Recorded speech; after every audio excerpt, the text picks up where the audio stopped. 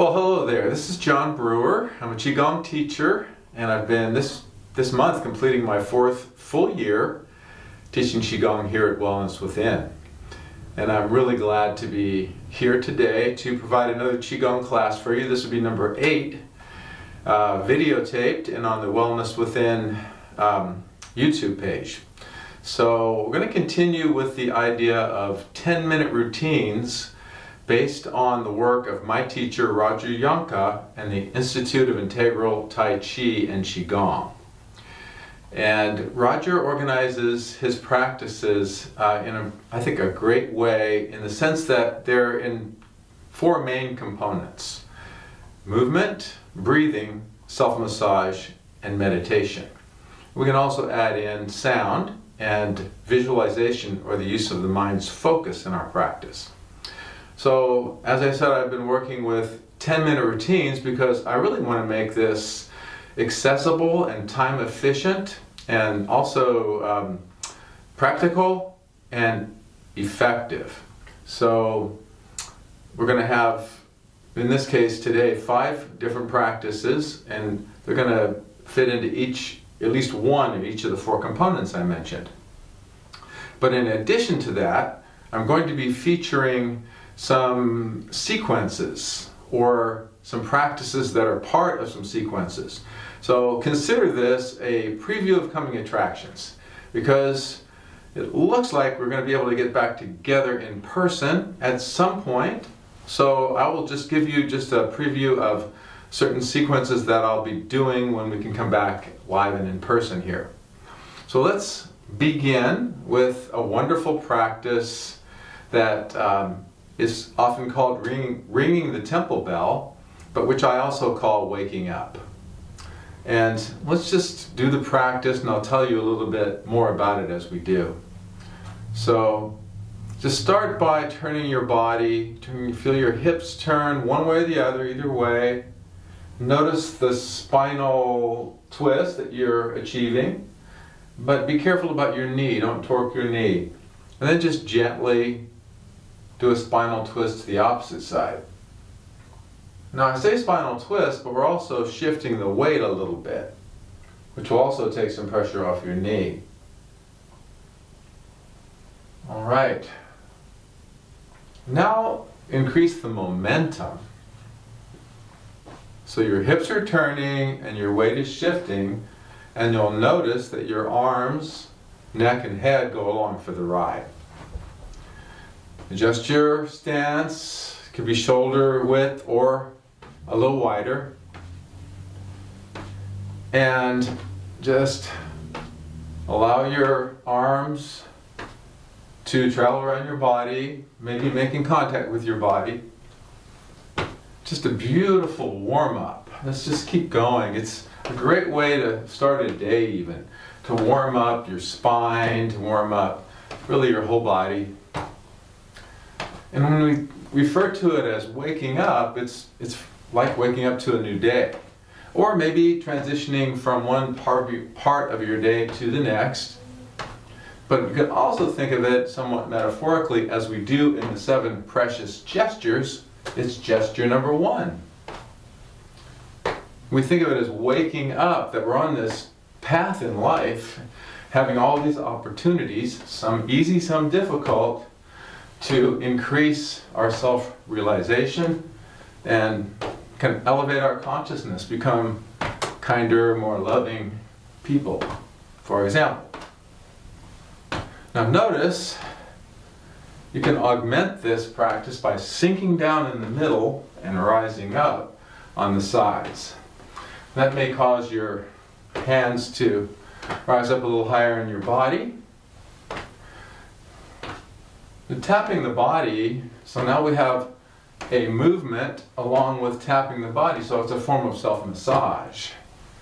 And we can add the mind's focus by visualizing healing pulses of energy entering our organ systems, releasing stagnation, contraction, generating more free flow of energy. So this is really one-stop shopping, this one simple movement. Movement, self-massage, and of course, Always having deep, flowing in-breaths and out-breaths. And having our mind focus, not in the past or the future, but right in the present, makes it a moving meditation. So just slowly, gently allow yourself to come back to stillness. And take just a few seconds to notice how you feel inside your body.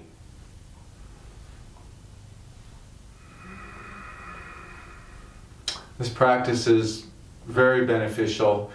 Physical therapists often prescribe this practice to create strength and flexibility in the spine.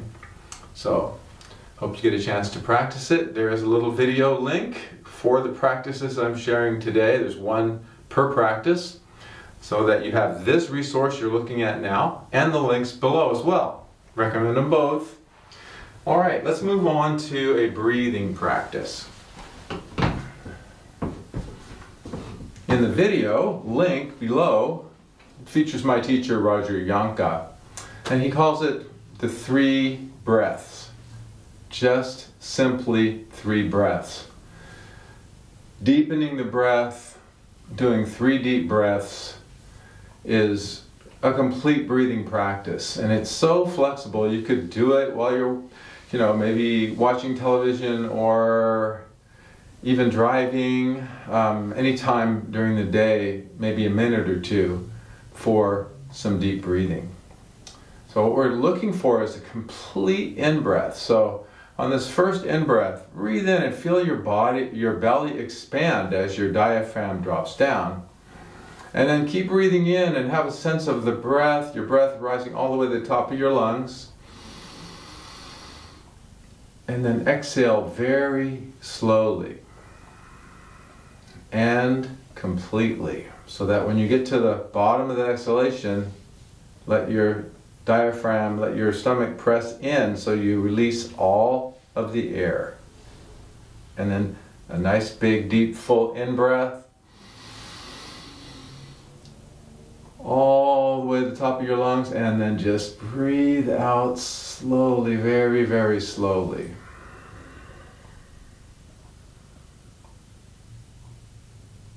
And our third one.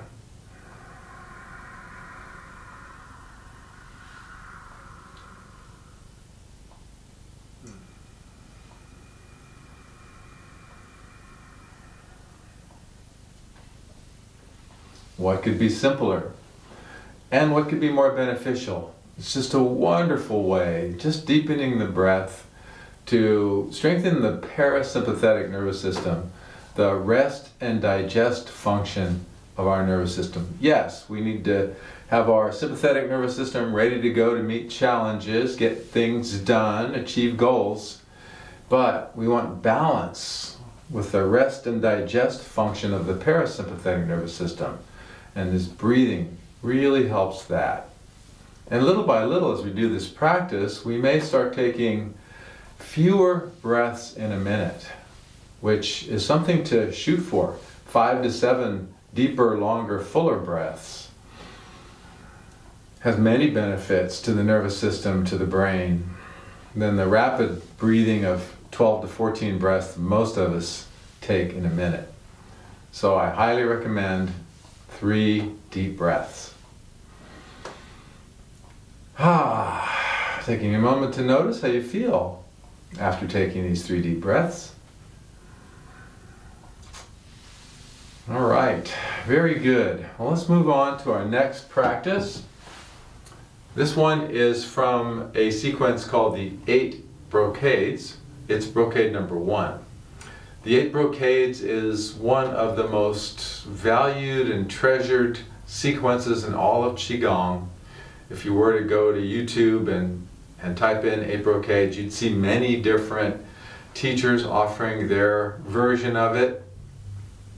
There's a link to this one as well that shows me demonstrating this first brocade, which classically is called propping up the sky. So I'm going to show you the movements first, And then we'll look at, we're going to look at coordinating the breathing as an option. Okay, so have a sense taking your breath in, breathe out, sink down. And just allow your hands to float up in front of you. And then extend your hands out like this, as if you're receiving or giving. And then open up. I like to visualize a flower blossoming or opening. And then kind of draw your hands toward each other and then press up. Press up as if you're holding up the sky. And then allow your hands to float down. Let's do it again. Now here we're going to sink down, getting rooted like a plant, a tree, a bush. And then rising up as the hands float up on it, and then extend out and sink down. Once again, rooting. And then, like a flower reaching for the sun, straighten your body, open up like a blossom, flower blossoming. Hands come a little closer together as you sink down. And then we press up as if we're propping up the sky, lifting up, connecting with the sun, the cosmos, the sky. And then lowering the hands, they're floating down. Now we'll have an option of coordinating the breath. If it feels right for you, work with me on coordinating the breath. So this is an in-breath as we rise up and the hands float up. An out-breath as we sink down and the hands reach out as if giving or receiving. Now an in-breath as we rise up and open up like a flower, opening up to the sun's rays. Now there's an out-breath as we sink down, reconnecting with our roots, and an in-breath as we press up and prop up the sky.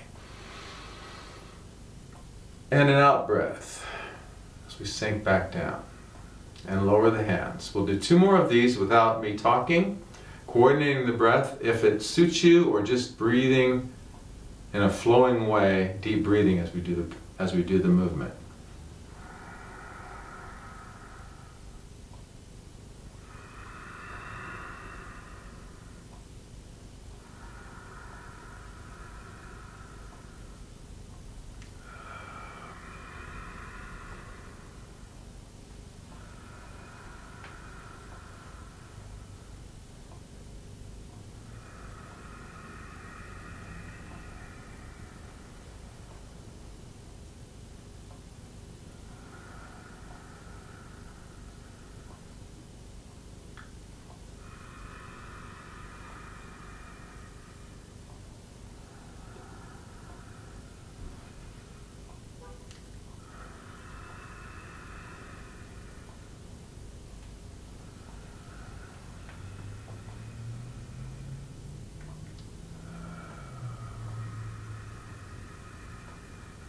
Now just relax for a moment, standing meditation and noticing your energy, your precious energy within your body, around your body.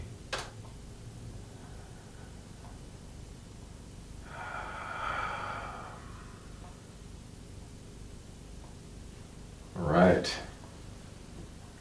We can be seated if you feel like standing, whatever way to make yourself comfortable at home as you're watching this video. This next practice is a self-massage practice, and it is remarkable. It's simply hand massage. You've probably heard the phrase wringing our hands. You know, wringing your hands. Usually that's when we're under stress or some sort of distress, when we're wringing our hands. But here, we're realizing that our hands are microsystems, as well as our ears and our feet. They're microsystems, and we can practice an ancient system called reflexology just by pressing on our palms and at the same time on the back of the hand. You can use the thumb on the palm and the fingers in the back of the hand, and just moving with pressure all over the hand. Now, as I said, the hand represents is a microsystem, so that points on the hand, foot and ears connect energetically with your entire body. Different points to different parts of the body, including all the organs, literally all the parts of the body. You don't have to know which points correspond to what parts of the body. Simply pressing and rubbing all over the hand, all the way up, the thumb, the fingers, both front and back.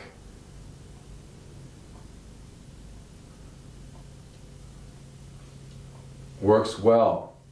And you can also just do the webbing, let's call it the webbing in between the fingers.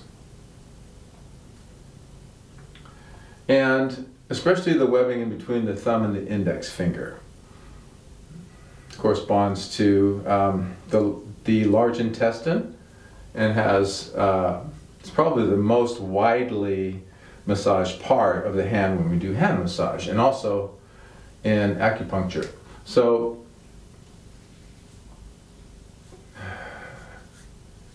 the other thing to remember in doing this massage, hands, ears, or feet, is when you come across a tender part. I have one right here, on my heel of my hand, is to kind of spend a little extra time on the tender parts, because it may represent where some energy is contracted, or there's some kind of blocked energy in your body.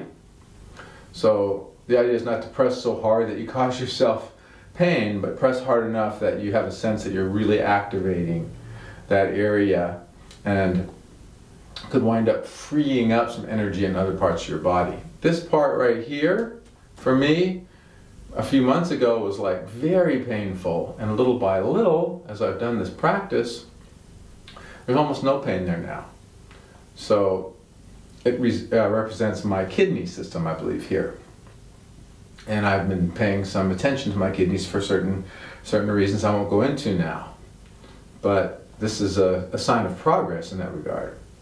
So there's a video link underneath what you're looking at right now for hand massage. It's 9 minutes long. I really recommend clicking on that and seeing and listening to my teacher Roger Yonka sharing about hand massage. He'll go into more detail about the Qigong aspects and the technique and the benefits. So, and it's very portable, obviously, when you're watching television or anything like that. When you're just sort of relaxing and you have a little extra time, instead of wringing your hands, massage your hands. It'll be good for your whole body. Highly recommended. Okay, I have one more practice to do. Could be done sitting or standing. I think I'll stand. It's called Discover Qi, and it is the first movement in a series called the 9 Phases, which comprises, my teacher Roger looked at what is fundamental about all of Qigong, being that there's thousands of different lineages and schools in China and around the world, and kind of developed and designed those and put them into these 9 phases. And hopefully in person in this room, in 2021, we'll get to do the whole sequence. But the first movement, very simple as far as the movement goes. It's called Discover Qi. It's kind of you'd say a form of standing meditation. And Qi stands for life force energy, and Gong stands for cultivation of life force energy. So becoming aware of energy, life force energy, or Qi, so often it's just taken for granted. This blessing, this gift of the energy that permeates all of life, all our life and all the life in the biosphere, and almost establishing a certain intimacy with the energy itself is something that we can do with Discover Qi, or interacting with Qi, engaging Qi. So our feet are about shoulder width apart or a little wider, and we just let our hands float up to about belt level, fingertips, thumbs pointing towards one another, palms pointing towards one another. Palms, the center here is an energy gate in Qigong called the human gate.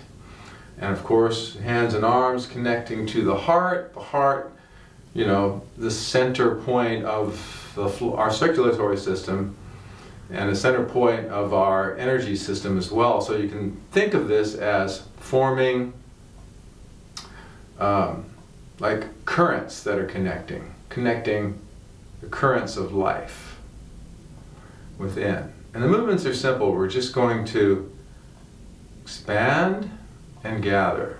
Just open the hands. Could be just a little bit like this. And then bringing the hands closer to one another. Or wider is fine too. As we do this, I want to put our mind's focus and our attention between our palms. And just notice.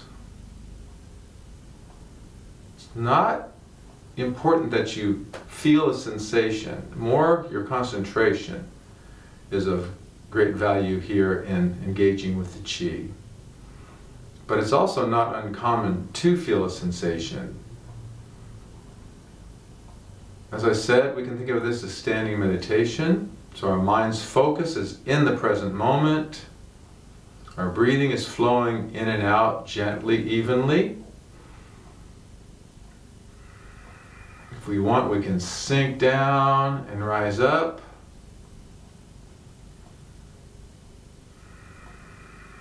We can coordinate the breath if we want.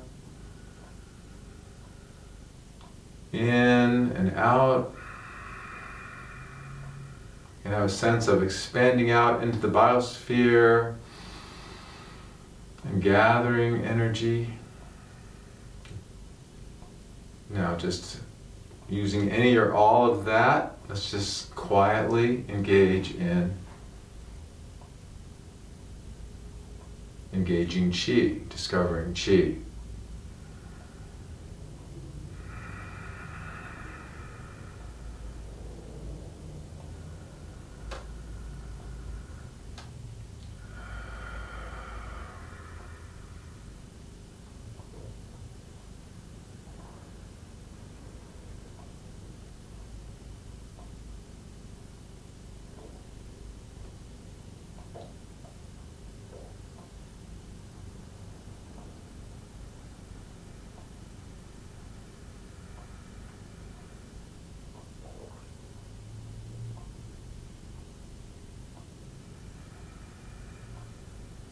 And relax. So, this sequence of practices that you could do in as little as 10 minutes.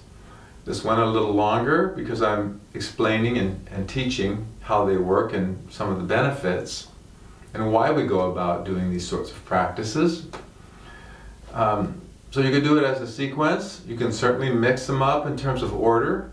The other thing is, if you liked any one of these, you can just kind of pluck it, treat it like a menu, and then just take the one that you like the most on any given day and do that for a minute or two.